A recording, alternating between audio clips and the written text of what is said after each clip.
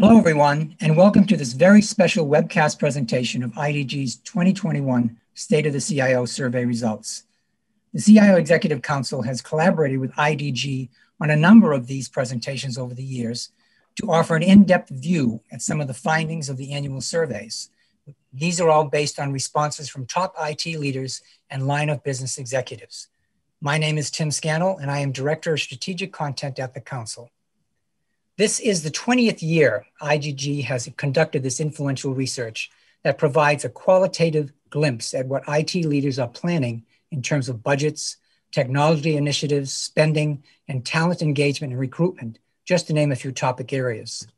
In all, 1,062 executives responded to the survey, more than 800 of whom are directly involved in IT. This is about a 15% increase over last year's responses. This, I think, is an indication of how eager executives in the IT community are to share information as we come out of the grips of the COVID pandemic and enter a period focusing on recovery and resiliency. It is a pivotal time for the IT industry and companies in general worldwide. For the first time in this year's survey, we also asked questions related to diversity and inclusion within the IT organization, a topic we will touch upon during our discussion today. Joining us to provide qualitative insights from the IT front are two experienced technology executives, Sarah Naqvi, Executive Vice President and CIO at HMSHost, a leading provider of food and beverage services located at airports and other travel venues around the world, and Nathan Rogers, Senior Vice President and CIO for SAIC, a Fortune 500 technology integrator that provides solutions to the defense, space, civilian, and intelligence markets. Thank you both for taking part in the discussion today. For having us. Thank you. I'd like to remind everyone in the audience that the session is purposely designed to be interactive, and we invite you to take part by sending your questions and comments via CIO.com's LinkedIn or Twitter pages. We'll be monitoring the flow, and we'll do our best to present as many as we can. Taking us through the survey results and moderating the discussion today is my good friend and colleague, John Gallant, who is the Enterprise Consulting Director at IDG, and before that, Chief Content Officer at IDG US Media. Welcome, John. Hey, Tim, how are you? Very well, thank you. I think you'll agree that this past year has been challenging for most companies and IT organizations, to say the least, and that 2021 and future years will be both demanding and exciting in terms of opportunities. Tim, I couldn't agree with you more. As you mentioned, we're going to be going through the State of the CIO research results today, but I've also been working with IDG this year on research that we've done about the role of the pandemic and how it's changed everything from how workers are supported in the organization to the priorities of digital transformation, automation, security, all of those kinds of issues. And I think this survey today gives us a good look at that, as well as some of the issues about how it's changing the role of the CIO. So we'll look at this today in 4 parts. Again, some of the impact of the pandemic, current status of the CIO role, and then we'll look at how that role is expanding and what some of the priorities that respondents told us for 2021 and beyond. And then we'll look also at some of the business and tech initiatives, including diversity and inclusion, as you mentioned early on. It's an absolute pleasure for me to be joined by Sarah and Nathan, and I'll be sharing some of the research results and then asking them to weigh in on what they found interesting, how this matches with what they're experiencing within their organizations, and their thoughts on what's ahead. So I'm really looking forward to hearing from them and hearing from all of you as well. As Tim said, we want to make this interactive and engaging. So again, let's start by looking quickly at the pandemic and the new tech landscape. I want to show 3 slides that capture some of the high-level impacts from a budget perspective and then in terms of new initiatives. I also want to reiterate that this is just a slice of the overall State of the CIO survey. There are many more slides that you can take a look at. We've provided a link from that so that you can access the full survey. A lot of work goes into this each year. It has a lot of history behind it as well, so we can see some trends as well as some new areas. One of the things that we asked folks was, what happened to your 2020 IT budget as a result of the pandemic? And you can see that it's pretty much a split. It's almost a three-way split here, divided into thirds roughly. There's a third of the folks who increased their IT budget. And I think, I've talked to a number of CIOs who really emphasized the fact that coming out of this challenging situation, they want to put their company in the strongest possible position. Many cited having learned from the 2008 Great Recession that if you only cut costs, you don't come out of these challenging situations as strongly as companies that continue to invest while at the same time optimizing their expenses. About a third of the folks made no changes to their budget, and about 30% of enterprise size companies, and that's companies we would say are 1,000 plus in employees, actually saw a budget cut. Now, I want to show how this has changed. This is kind of a busy chart, but to emphasize that we've been talking with CIOs for a long time about these trends and what they're doing with their budgets. We have a survey that we do every year, the CIO Tech Poll, that we ask them about what's coming in the year ahead. And we're comparing some of our new data with what's happened all the way back. Actually, this data extends well beyond 2008. But I want to point out here, in December 2019, when we did this survey, the blue line, 60% of CIOs said at that point they were going to increase their budgets for 2020. And only about 7% said they were going to cut them. About 34% said they were going to stay the same. Well, look at what happened in April 2020 when we did our first COVID research study. That number of companies that were going to cut budgets jumped up to 35%. And the number who said they were going to increase them went down to 25%.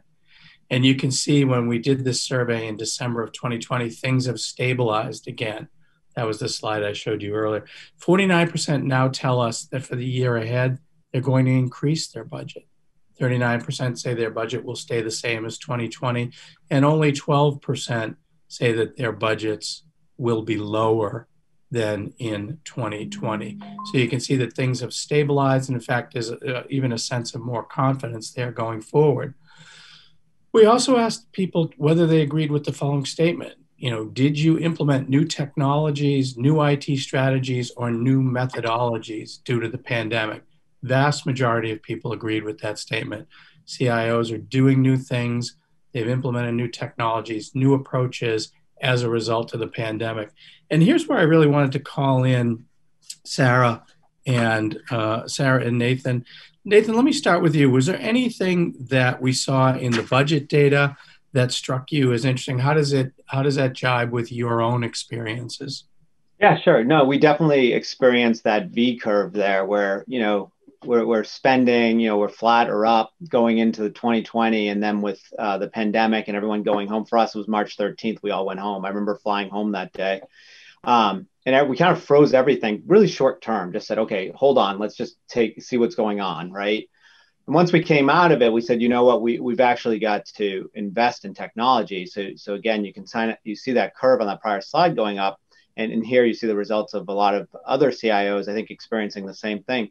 For us, we had been really focused in 2019. We had stood up a team with HR, facilities, and IT to talk about the workplace of the future. So, it was kind of slowly going along. Then comes the pandemic, and all of a sudden it's much more than, the workplace of the future. It's really the work of the future. And that team has become a really mature team. I was talking before the call, we just had an all hands and we presented some of what we're working on for the future of work for SAIC. And the first time as a CIO for me, where I actually had digital investment dollars during the year, during a pandemic, given to me for my budget, not to do anything new per se, but to take our roadmap and go faster. All the things we were planning, they're like, we got to go faster with this stuff. And it was really exciting as we've been kind of moving through this year and seeing it mature. That's great. Sarah, how about you? Does this map with your experience? Yeah, absolutely. And first of all, thank you for having me. I'd like to echo what Nathan was saying. We've seen a significant shift, not only just on a focus of technology, but just the appetite and a realization and recognition about how important technology is. I get very few questions when I'm talking about technology and how it's going to influence the business transformation that we are seeing. We've gone from, being all on site to really quickly shifting into an environment that's totally remote.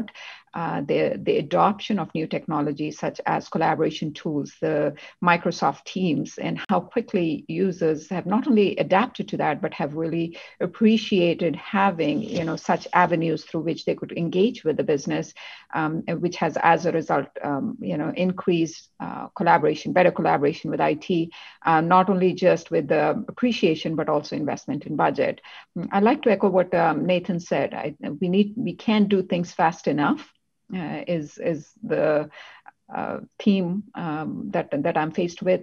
I also represent the retail industry and food and beverage industry. So for us, it was not only just transforming the workforce internally, but to make that investment to really meet the demands of the consumers. So if somebody's coming and dining with us, they're not really necessarily comfortable picking up a menu. So deploying contactless technologies and deploying all of these at a very fast pace has been the demand, and actually exciting, because we've gone from a push to a pull environment for technologies, which is pretty exciting. That's great. So I wanted to ask you, this slide talks about new things that people have implemented. What have you done differently? What's a change in strategy, methodology, technology footprint that you think will continue, that it's not just a reflection of the moment, but will continue moving forward? Sarah, what's kind of a lasting change as a result of this? Yeah, I just think that the entire environment has changed. As I said earlier, it's how technology is looked at. As far as specifically looking at our approach and strategies, we found ourselves to be a little bit more open to trial and error than we've been in the past. Customers had very low appetite of any type of failures. They wanted things perfect before it went into production. But in light of COVID, it has kind of shifted the culture where we are now able to be a little bit more open to trying new things. So that's definitely a pretty decent shift. In addition to that, it has also forced me to take a look at the partners that we collaborate with. What is their appetite to really lift and shift very quickly in response to the changing business environment? So that has allowed me to take a step back and really weigh in as to which are the players that I want to continue in my portfolio and who are going to be stronger players as a part of the strategy.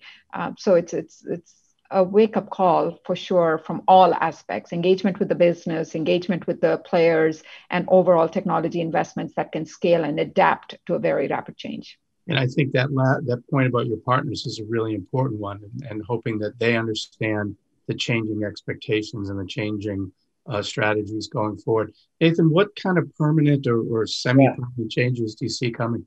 Yeah, I mean, I totally agree with the cultural stuff. I'll go to the technology side and make it really simple. Zoom, or Teams. I mean, how many people have this is just part of their life now.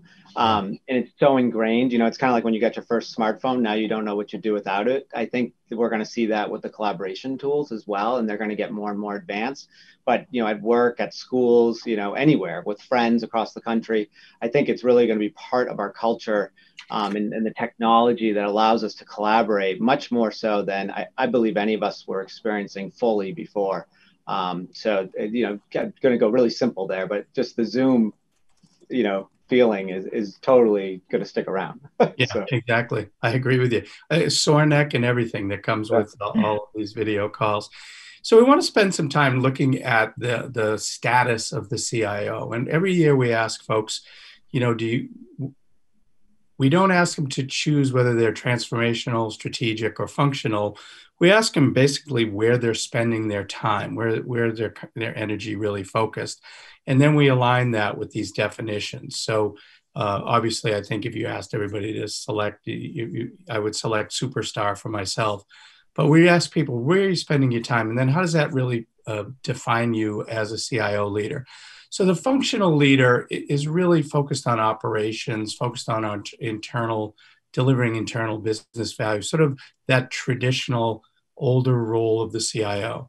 Transformation leaders are really working more with their business counterparts, focusing on an enterprise-wide perspective, really being strong collaborators. And business strategists are those who are really focused beyond the borders of the business, looking at creating ecosystems, looking at creating the next level of products and services that a company offers.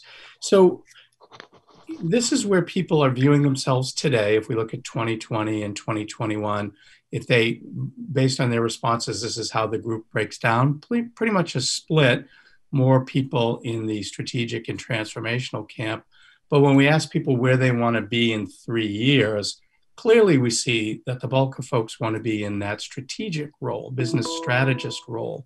So I wonder, Nathan and Sarah, is there anything in this slide that surprises you, and how does it kind of match up with the evolution of your own roles? Yeah, you want John? Sure, Nathan, why don't you start? Yeah. So what I think is interesting. I know I've been through.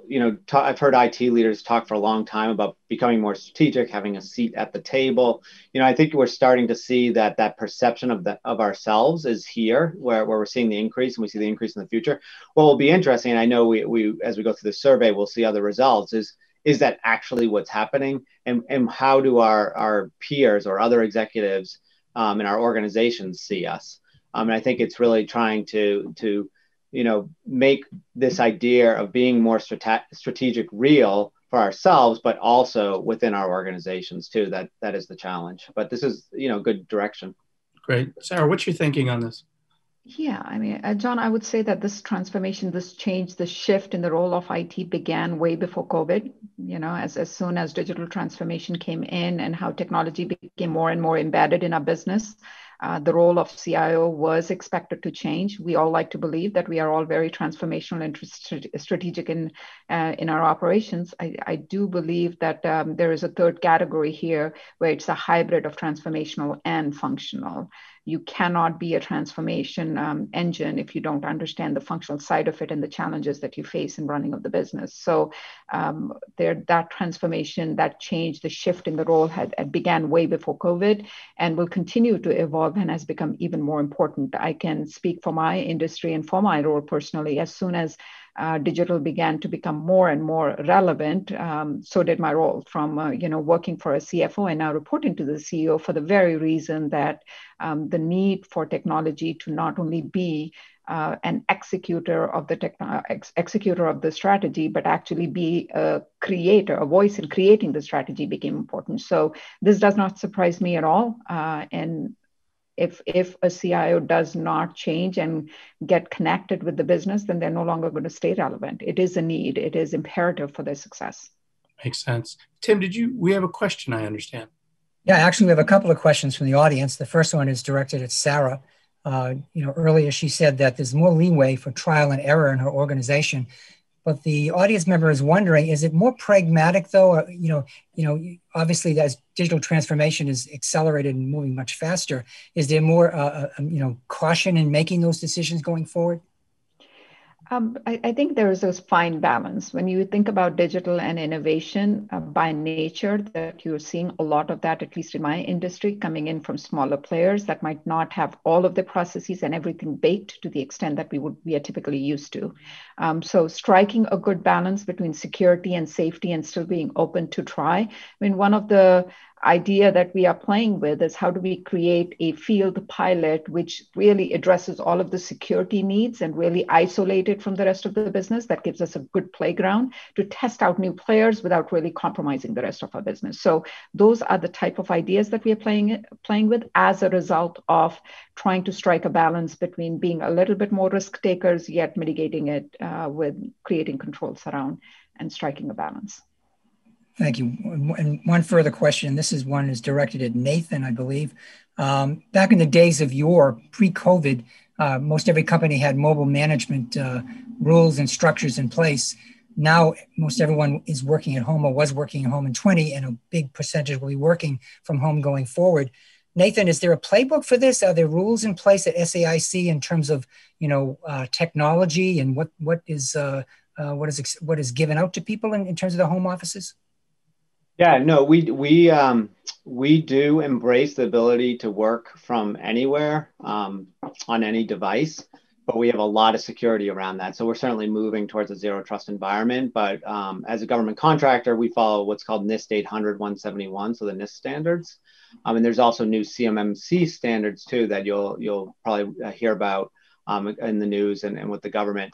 So we do follow those, and that allows us to have a very secure environment, regardless of where you work. I mean, it's definitely, it's not like your personal life. You don't have all the freedoms that you have in your personal life for sure. There's a lot of rules and regulations, but I'm working out of my house today as the CIO, and we're keeping our environment pretty secure. So we were able to do that day one because we have always had a very geographically dispersed population. Over 60% of our employees sit at customer sites, and they use customer computers. They use their personal computers to come in, virtually. So we've always had an environment. So when we had to go home, it wasn't too bad. We were used to that environment.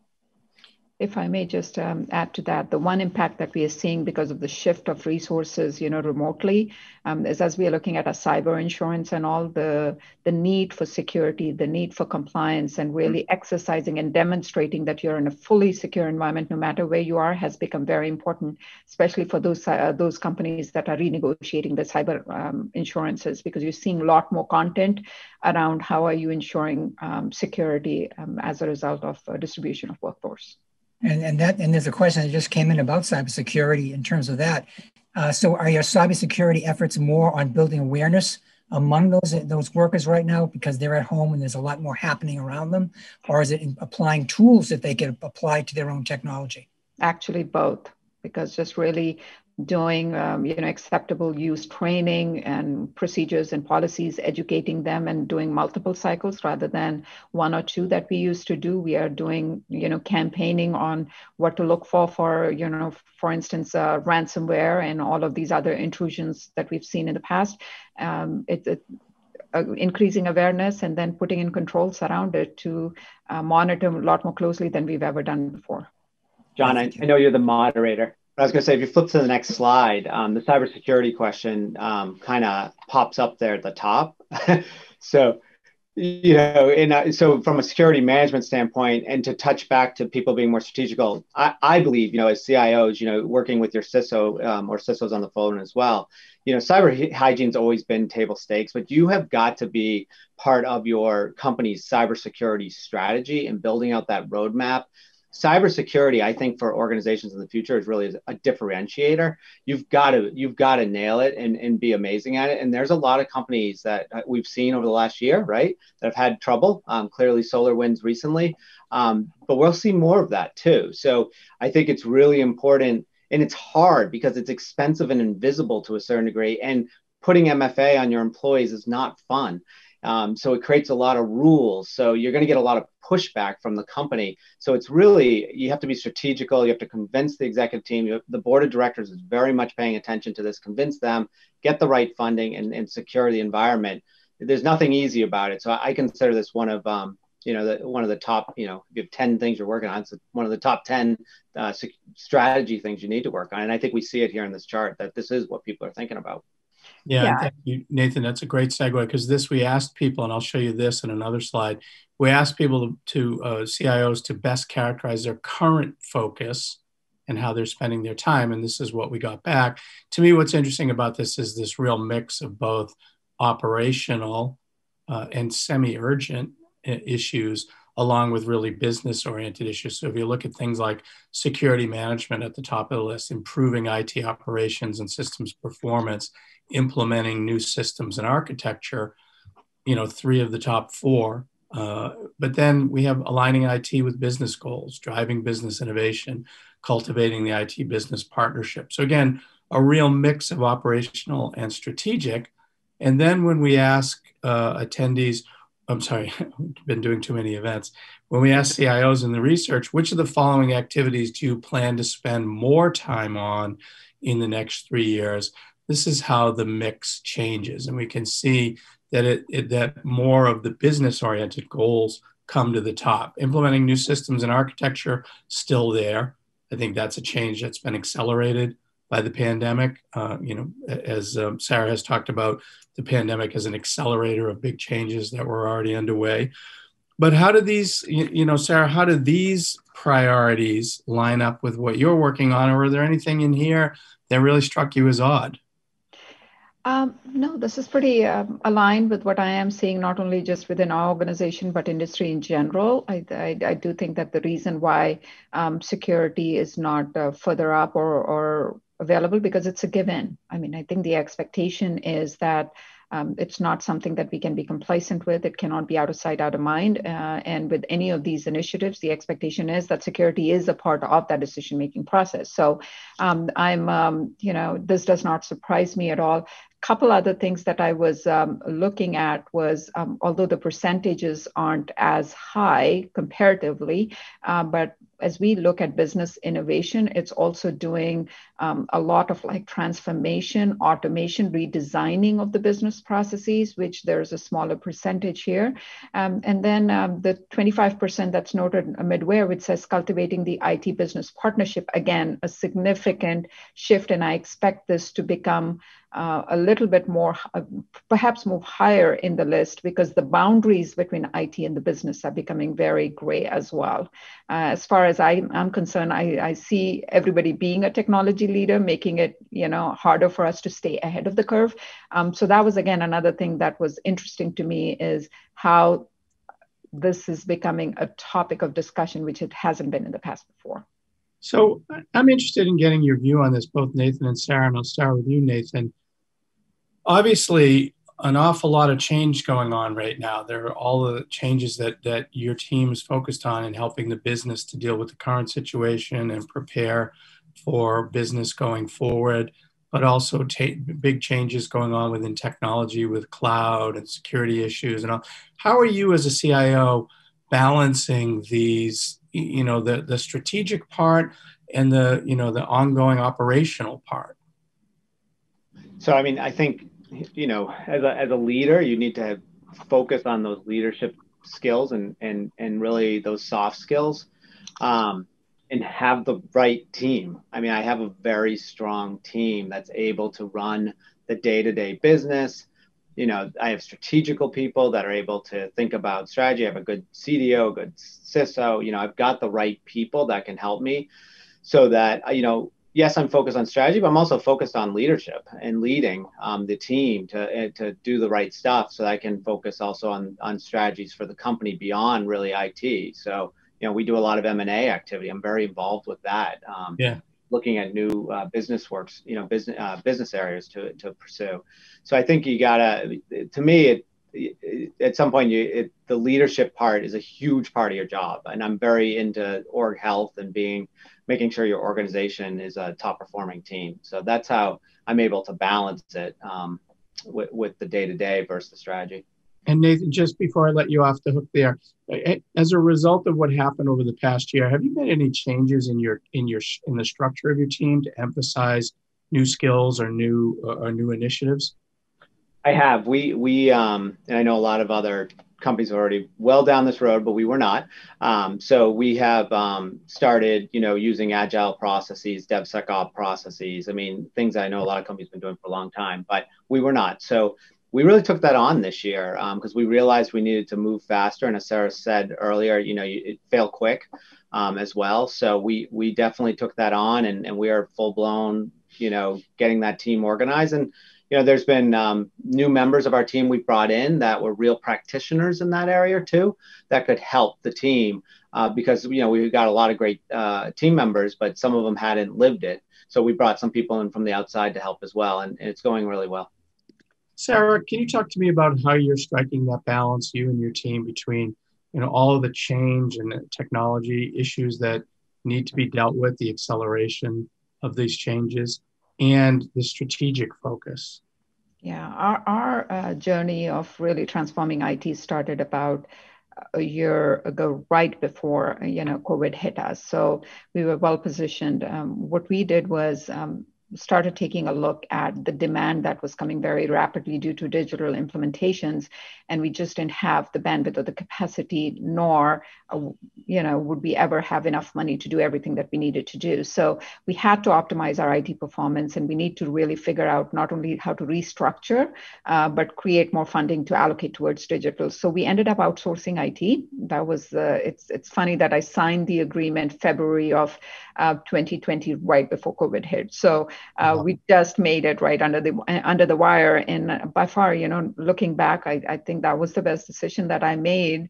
Otherwise, I wouldn't have been able to really respond to the demand that was coming. Through outsourcing, I split the organization into two parts. The running part of the business, the functional, dealing with the day-to-day operations, became an outsourced function. And I scaled down and created a very focused team, which was going to drive, all of the new initiatives for the business that were creating more value. And so I was able to really secure the talent that I needed, whether it was on cloud or digital or any of the, RPAs, robotics, and all of those skills that were so badly needed. So now I have a very internally dedicated team that's very close to the business, understands the business, very rapid and really trying out new things. While I have the day-to-day, the running of the business, being done by a third-party provider. So that has worked well for us. And because we had taken that step of outsourcing, I was able to reduce the cost of running of the IT by 30%, which thereby helped me contribute, those funds towards transformation. So all in all, it has been like a fantastic thing. The other advantage that, very quickly with this outsourced solution that I've been able to build in as a part of our agreement was have the ability to tap into the talent from around the world. To really secure talent for innovation, because you can never have enough internal resources to deal with the rapid pace at which technology is changing. So with this outsourcing agreement now, I have access to talent which I didn't have in the past. And we're going to talk about talent and skills that are in demand and hard to get. So that's a great point. And thanks for teeing that up. Tim, I think you have a question. A question from one of the attendees, sort of zeroing in the comments that Nathan made about working with the team and the business side. The attendee was wondering if the LOBs, the line of business people, were really up to speed on agile methodology and the importance of most viable production of products, or did you have to do some sort of a training? So for our company, they are. So let me say it two ways. The lines of business that are customer facing are aware of it because we're an IT company, engineering company. So many of them are very familiar with the agile journey and what it is. Our functional groups, we're absolutely training them. So, our contracts, our finance, HR, we've been doing sessions and bringing them along and what their role is now as part of that team, that subject matter expert. So internally, absolutely, a lot of education has been needed because we've been doing things the same way for a very long time. And people have been here a long time, which is great. But we had to bring in some new ideas and get those teams. But people have been really excited about it because they control their pipeline. They understand what's being done. People are really excited about it from a functional perspective. But in terms of our lines of business, the vast majority of employees, they understand agile because that's what we do for our customers. So that wasn't a hard part. Sarah, what about you? Did you have to spend some time on digital literacy and operational literacy? Yes, I just think where we needed to educate the customers the most was how and why they couldn't get everything yesterday. So the speed of delivery was something that we just needed to set some expectations. So, agile processes, the minute that you educate them on that, the expectation is I'm going to ask for it and I'm going to get it right away. So that was, for me, by far the biggest hurdle that we had to overcome. Great. Okay, thank you. So I want to talk about some of the expansion, continuing on this theme of expanding the role of the CIO and new areas of focus. We asked CIOs, which of these actions or activities changed in importance over the last 6 to 12 months? And you can see the breakdown in the darker blue is increased in importance.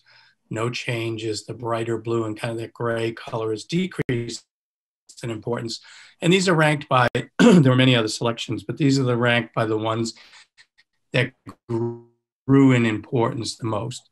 And again, it's this interesting mix of both business and operational focus. topping the list, automating business or IT processes. I have heard this in every conversation with CIOs and IT teams. What I love on here is this interacting directly with customers. In order to innovate, in order to create new products and services, in order to better support sales teams and other teams out in the field, interacting directly with customers is so important, along with developing the customer journey and understanding that and the role of customer experience in the success of the company. So I want to talk with Nathan and Sarah about that. I also want to point out we will be talking about diversity and inclusion coming up in a couple of these other topics. But Sarah, let's start with you in terms of this interacting with customers. Can you talk about what you and your team do in order to really get into the head of the customers and how that's changing for you in your role? Yeah, this certainly took a hit when we were faced with COVID. Customers were inundated with the demand of keeping the workforce safe, especially when you are in food and beverage industry. It's, PPE compliance, tracking of, COVID cases, all of these other things. So what we found that they were completely overwhelmed and not having the education or the background to really see how technology can really ease that burden. It presented and opened the door for us where we could interact directly with the customers and understand where they were spending most of their time and really give them technology solutions to make things easier, which in the absence of that partnership and relationship, we would not have been able to do so.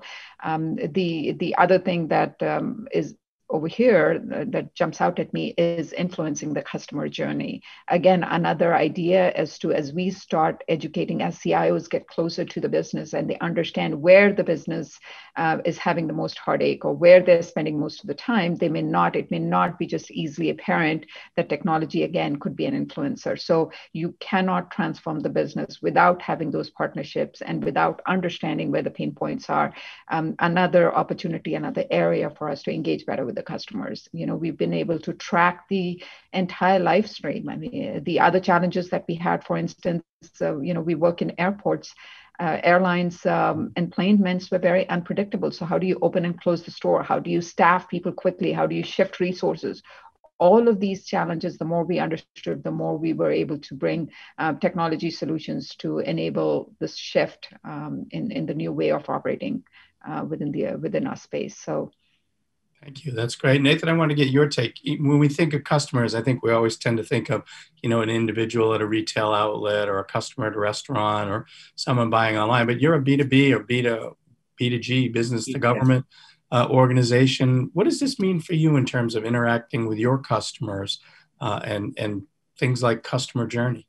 Yeah, and I'll take it one other step too. When I think of customers, we, not only do we think of external, but we also think of internal, because we certainly do a lot of, R&D. So we'll support the business, the R&D team or the business development team or, our HR team for improving our employee experience. So our customers, it's external and internal.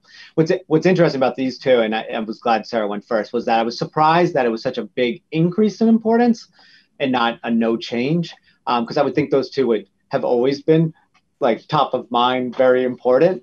So I was surprised to actually see how big of an increase in importance they took, if that makes sense from a statistics standpoint. The D&I one, I wasn't surprised by, because I think that's been really top of mind for a lot of people and something we're addressing more aggressively than we ever have before.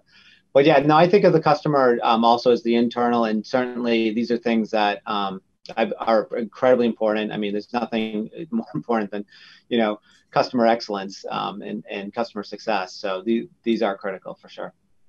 So John, if you don't mind, if I can quickly add, for us, where we had to shift our focus was, again, we do have internal and external customers, but with COVID, for instance, external customers were looking for contactless engagement. It became imperative. If we didn't offer that solution, they were not going to stop at our stores. So we, again, had to take that into consideration as we were moving forward with our innovative ideas. Great.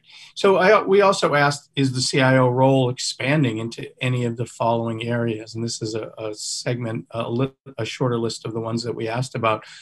But the number one area where the CIO role is expanding, and virtually every CIO says their role is expanding beyond traditional IT responsibilities.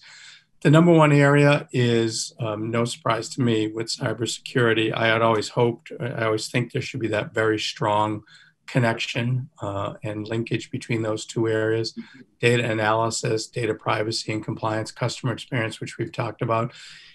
Nathan, anything on this list that surprises you, or anything here that you've already been doing and expect more? No, yeah. I think those top two are. It's good to see those at the top. This I have a CISO. She's Alicia. She's great. She reports into myself, and then I also this year stood up a chief data officer role. It didn't have anything to do with COVID. We were already headed down that path, given the importance of data analysis and really improving our business intelligence. And so both of those roles are in the CIO organization. And I mean, we are so tied at the hip. And, when I have my office of the CIO meet, it's the three of us plus, our software engineer, our infrastructure, and our customer experience leader. The six of us are together. And I just think it's a very powerful team, and we're able to get a lot done and react quickly, but also put our roadmaps together and be very proactive. So I find it to be fantastic. I'd be really bummed if it was not that way. So I would encourage all CIOs to get those teams closer if they're not today. Sarah, did you want to weigh in on that? Yeah, it just surprises me that 96% of CIOs thought that it was expanding. For me, it has always been a part of my role, whether it's talking about data or talking about cybersecurity. So that was the only thing that kind of surprised me a bit. These are the two areas that should always be the focus of CIO, because honestly, from data, you're creating value for the organization and optimizing it. Makes sense. The I in CIO, right? Yeah, exactly. Exactly. No, I agree. So we also asked, in your current role, is the creation of new revenue generating initiatives among your job responsibilities? And it's broke down into three different answers. Nearly 70% say yes, that the creation of new revenue generating initiatives is among their.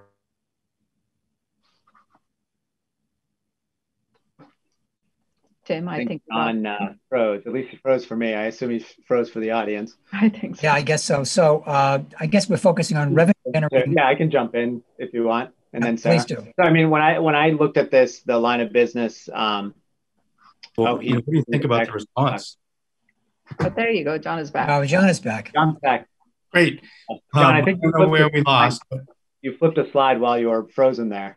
I think you were back one slide. Great. I know I actually skipped over a slide because of time constraints. Oh, good. All right, good. This. I wanted to ask where you stand in terms of your role in revenue generating initiatives for the company, and does the data here surprise you? Yeah, I mean, I'll say that I am directly involved in that. There are a number of self-service initiatives that we are deploying, which are external consumer facing. So that is increasing our capture rate as far as how many, different customers that we can reach. It's expanding our reach. In addition to that, through the use of technology, we are able to tap into new sources that were previously not available for us. So this does not surprise me at all. And in fact, I'm really glad to see that this is the focus of many. Great. Nathan, how about for you? Yeah, no, it's great to hear Sarah's success. I think what you're doing is really great at your company. For me, I'm really in that second bar where I'm teamed up. I wouldn't say I don't own P&L, but, again, working M&A, working with our CTO, working on different, supporting our manufacturing program or supply chain, or we have a lot of, secure work. Our team is very focused on that and helping with getting those programs stood up and then supporting them and working directly with the customer where we generate revenue. But we're certainly teaming with the programs, not leading per se. So I think it's exciting, what Sarah's doing in her organization. I mean, just quickly, any advice for the 32% who say that their team is not tasked with creating, and that means they're not involved, they're not leading? Advice for them? That seems a lot to me at this point in the evolution of the role. Yeah, I mean, my advice would be just get close to the business. I mean, in fact, I forget where I was reading an article where it said CIOs are now coming from the business side of the house, more so from a technology tier.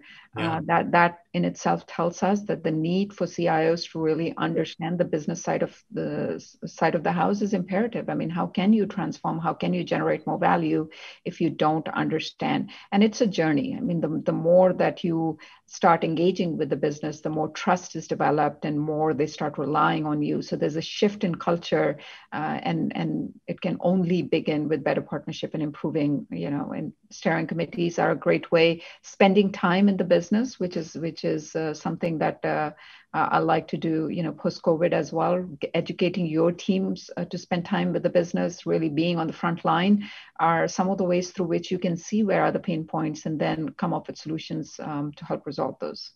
Thank you. The job rotation is a great thought. Whether it's yourself or people on your team that you rotate in from outside the business, will give you more, diversity of thought across the business. I personally came out of finance and shared service operations, and that was my background before I got to IT. So I came with a very different lens than my IT team, and I think that's a great idea. I think also, if your organization has a CTO that's not in your team, but it's part of the company, or you do have M&A, so you have someone who's focused on strategic acquisitions or mergers, making sure you're close to them and understand what they're doing, and then also trying to get on the calendar of, if you have lines of business presidents or vice presidents or whatever they may be called, to just have that conversation, ask them about the strategy, because things will come up that you could be like, yeah, I can help you with that. I think those are really important ways. And then, as Sarah mentioned, once you get more involved, getting that steering committee going, and really partnering on the roadmap, and owning it together, I think starts to get into those upper two. Great. Thanks, Nathan. So one of the things that I love about this survey, there's 1,062 respondents and 250 of them are line of business. That gives us the opportunity to kind of compare how CIOs view themselves versus what's on the mind of line of business folks. And if you have a chance to look at the full survey, you're going to see a number of things, everything from what the CEO is expecting from the technology department right now, what's the line of business view on that? What do they think the CEO wants, as well as what does the CIO think that the CEO wants? And there's some real differences there. But here we asked CIOs themselves about their level of agreement with these statements. 92% say the role is becoming more digital innovation focused. 89% more involved in leading digital transformation initiatives compared to business counterparts. 81% say they've implemented new technology to enable better customer experiences and interactions. But here we ask the line of business respondents, the 250 non-CIOs, how they view the CIO role. And it breaks down into these kind of personality types or role types. 28% view them as a strategic advisor that proactively identifies business needs, opportunities, makes recommendations. 25% view them as a consultant, evaluating and advising on business need, technology choices, risk assessor, cautious voice of reason, autonomous players primarily doing their own thing. This to me seems like a real mismatch in the views between how CIOs view the role and how line of business is viewing the CIO. So Nathan, what strikes you about this, and why do you think there's that differentiation? I don't know. My thought is I'm going to take this back, take the percentages off, and I'm going to go to my executive leadership team and ask them. Because if I'm not in that strategic advisor box, I'd be kind of bummed out. So, I'm sure I share in all five of those to a certain degree, right? There's a part of me that probably fits them all, but that would be the one that I would consider. So the fact that there's such a high percentage of line of business that didn't pick that, and I don't know, Sarah, if you feel the same way, but I got to imagine a lot of the CIOs on this call feel, I hope they would pick me there. So right. I'm going to go back and ask. I'm very transparent with my team. I will absolutely go back and ask. I'm kind of curious. Sarah, do you see this as a communication issue, that perhaps that CIO isn't communicating as effectively as possible, just what they are involved with and what they are driving forward in the organization? Look, I think our CIO role is still seen as a technical, call them when I have a technical issue. The business continues to see us that way, and it's going to be a while before there is a shift in perception. In addition to that, at least in my organization, there are center of excellence, for instance, that are being created, which are outside of IT. Everything that's happening in center of excellence is driven by technology, but the business sees that as a separate entity. Therefore, they might not be connecting the dots and be not seeing that, these are the changes that are happening driven by CIO. I still think that CIOs are being seen as just their boundaries are technology solution providers, not necessarily strategic. And it just, we need to work on communication. We need to improve. And again, going back to my previous comment, the more that we are embedded in the business, the more they start leaning on us to drive solutions, the more they're going to shift their focus and see as strategic players rather than just as solution providers. I think it sounds like you need a high-priced internal consultant, and I'd be happy to fill that role. Marketing campaign, yeah. Exactly. I'm going to skip over a couple slides because I really want to make sure we have time to talk about this issue. It's been a big issue in American society this year, not just this year, but really heightened this year. It's the issue of diversity and inclusion. We asked CIOs to respond whether their level of agreement, and this is the group that would have said agree somewhat, or strongly agree. And that's on a range of don't agree, agree slightly. But these are the folks who say strongly agree or agree somewhat. 77%, our team includes a mix of genders. That's remarkable to me that there's 23% of teams that don't have a mix of genders at this point. 77%, our organization understands that our innovation capability increases if diversity and inclusion is a strength of our team.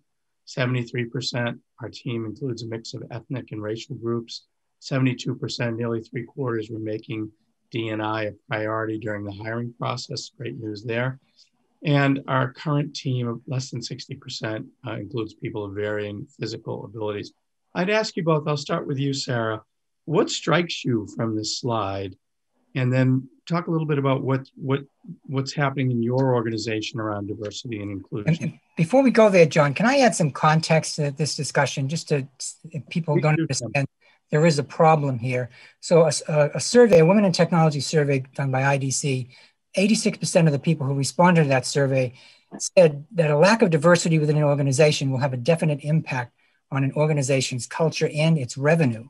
Yet if you look at some of the statistics, that 16% of managers in the information technology industry are women, and the rest are not. So there's a disparity there. And McKinsey was quoted as saying, and this is a quote from McKinsey, women are at a high risk of leaving the workplace due to the challenges of COVID-19. The impact of this loss, particularly the loss of women leaders, could be devastating to companies. So this is just not a discussion. This is an imperative. Yeah. Yeah, Sarah, I couldn't agree with you more. But the thing is, in spite of our best effort, we are just not finding that talent. I mean, I think, John, in our previous conversations, I was talking about we have to go back to the root of it.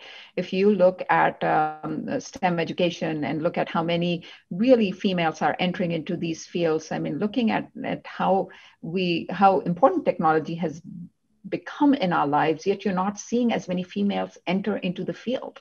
So we need to start some of our programs from there to really attract some of the diverse groups to enter into these fields and then support them through the journey. I mean, we are actively trying to bring in diversity, but unfortunately, just the pool isn't there. Now with the evolution of workforce and really having more acceptable standard of remote employees all over, one would think that this would increase our zone. It would allow us some options to hire from regions that otherwise we wouldn't have. I mean, the problem for us is that the pool just isn't there. Right. And did I understand, Sarah, do you think that there's the possibility that because we're more comfortable with remote work, that it might actually open up that pool to some extent? It might. And that's what my hope is. I mean, I continue to look at, who are the female leaders that are entering into the market, and very few CIOs. I mean, how do we explain that? And then you start working backwards and you see that it's a problem at every level, all the way back to, where the education is being pursued by these diverse groups. Makes sense. Nathan, what's your take on this? And then maybe you could share a little bit about what you're working on when it comes to diversity and inclusion.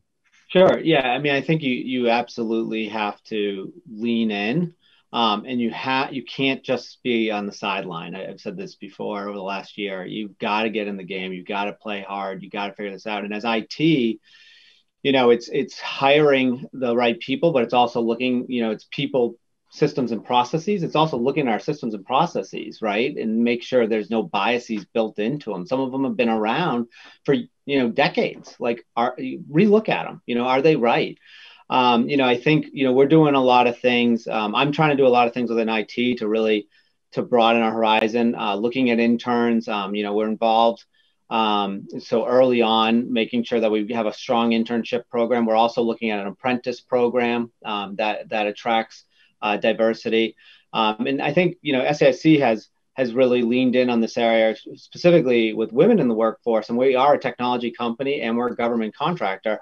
We have a woman CEO, half our board is female. I mean, we have really leaned in there. And I think, I think we've been, somewhat successful on that front, but we also need to lean in, with other communities, diverse communities too. And we can do better there. And it's a hard problem. And I agree with you, Sarah. It starts I have a, 9-year-old daughter, and I keep hoping she's going to go, science and STEM, and she really loves it, and that's great. But it's got to start really early on. And I think that's a cultural shift for all of us as IT leaders, but as parents as well. So we are coming close to our time, and I just wanted to take a little bit. We were talking about the difficulty from a diversity and inclusion perspective. This is really more overall where CIOs are having difficulty finding appropriate skill sets, with security leading the list of things that are difficult to fill. AI, machine learning are a newer area than security, data science and analytics. Does this match with where you're having challenges in terms of hiring and bringing talent into your organizations? SAIC is again an IT company, and we have 25,000 employees. We have over 500 open recs right now in all these areas. I think it's crazy. Cybersecurity is negative unemployment, right? I heard that at an MIT conference a couple months ago. It is very, very tough. And, we try to, you can fight over pay and benefits, but really, we try to attract people based on our mission, what we're trying to do. And I think each company has a unique mission, and that's really where you attract the right talent, is someone who's really passionate about what your company's purpose is. And that's what we try to focus on that to differentiate ourselves when we're trying to hire new hires. But to Sarah's point, hopefully with the world kind of opening up, at least for us, it's more US based, but being able to hire across the country, because we can hire people in some cases that can work at home, it should open up a little bit. Sarah, I don't know what your experience is. Yeah, I mean, I think I absolutely agree with you, Nathan, that it definitely reflects the priority and the difficulty in each of these roles. The thing that I noted the most about cybersecurity is that even though we put in a lot of effort and we even hire like junior people who may not have all of that talent, we invest in training them. And then the minute that they are a little bit more mature, 6 months, 8 months, a year into it, and then they're gone. Because the turnover, the pay scale is so high, the talent shortage is so high that the attrition in this area makes this issue even bigger for us. So doesn't surprise me at all. I wish we could do something with it. Now, the one of the strategy that we have adapted is started attracting our internal resources, train them, and kind of give them diverse pathways so that they can learn and hopefully continue to stay. Great. Well, I'm going to turn this back over to Tim, but before I do, just a couple of things. One, a reminder that this is really a slice of the overall survey. There's a lot more data in there about all of these. I skipped over a slide that really talked about some of the technology priorities according to CIOs for the coming year. But I think we covered a lot of ground. And Sarah and Nathan, I'm really grateful for your insights and your candor about what you're working with, what you're wrestling with. I want to thank you. Tim, I want to thank you and the CEC for the opportunity to do this. It's been a real pleasure to go through these results and learn so much from our guests today. Thank you very much. Thank you. Appreciate the opportunity. Thank you for having us. Thank you, John. Yeah, we are at the top of the hour and out of time. So I would also like to express my thanks to Sarah and Nathan for joining us today. I'd also like to thank you, John. Thank you for moderating and walking us through the slides and steering this discussion. I'd also like to thank IDG Research for producing these great State of the CIO surveys each year, and the IDG virtual production team for creating and managing today's presentation as well. And as John said, as a reminder, you can view more results from the survey as well as read an executive summary of the research by going on CIO.com Today's presentation will also be available on CIO.com website, as well as their YouTube channel. For the CIO Executive Council, I'm Tim Scannell. Stay safe and see you next time.